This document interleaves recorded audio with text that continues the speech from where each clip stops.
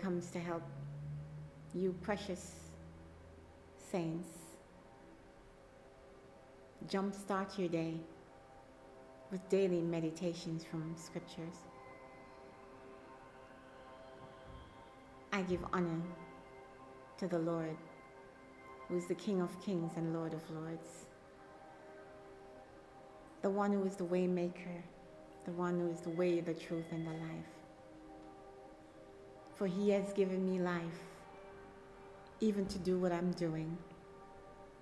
And I just want to ascribe praises to you, O Most High.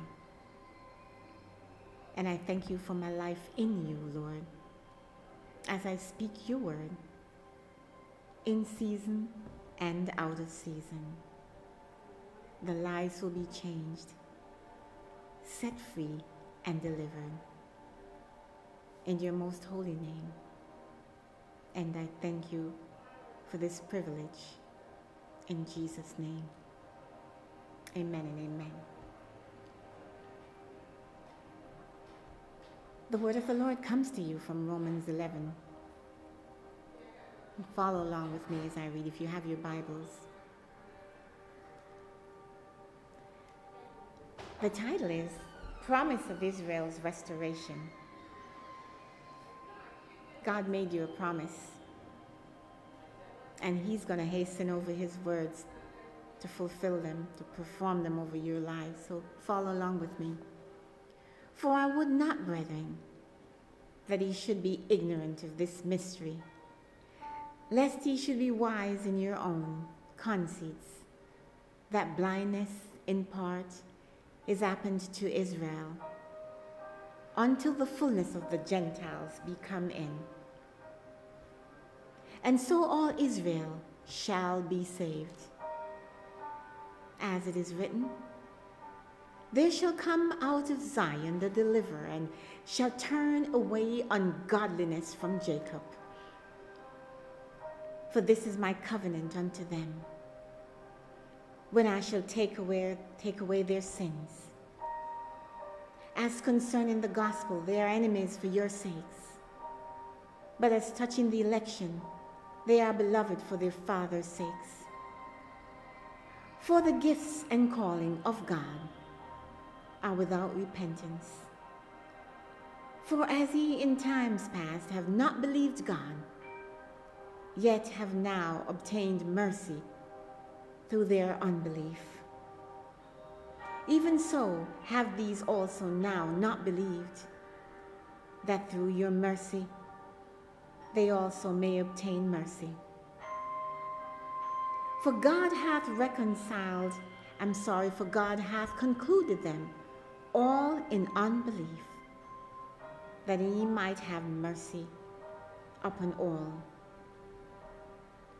Oh, the depth of the riches, both of the wisdom and knowledge of God! How unsearchable are his judgments and his ways past finding out! For who hath known the mind of the Lord? Or who hath been his counselor? Or who hath first given to him, and it shall be recompensed unto him again? For of him, and through him, and to him are all things, to whom be glory forever. Amen. Restoration has finally come for the people of God. Those who have sown in tears. It's time, the Lord says, to reap in joy. You've planted, you've labored, you've cried, you've sown seeds unto righteousness. You have loved the brethren. You have become one with him, one in thoughts, one in mind. Restoration has finally come. Walk into this new season,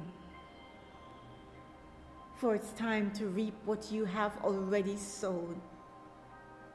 joy will come forth, peace will spring forth, and out of your belly shall flow rivers of living waters. It's high time. You've labored and you wondered, is God ever gonna come through for me? The answer is yes. The deliverer has come out of Zion and shall turn away all the ungodliness from your life. For he had made a covenant unto you, and he has removed your sins as far as the east is from the west. Now he has poured out his gifts. Will you receive them this morning? He has given you mercy. He has poured grace upon you because you believed. And now it's time to receive. Do not go back to being wise in your own conceits, because then you're going back to be spiritually blind.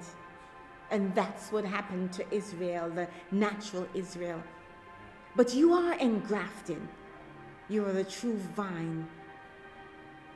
And the fullness of your time has come.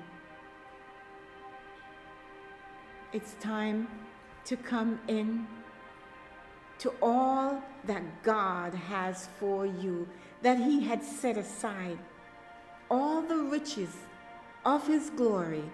It's time to come into that fullness, because the gifts and the calling of God are without repentance.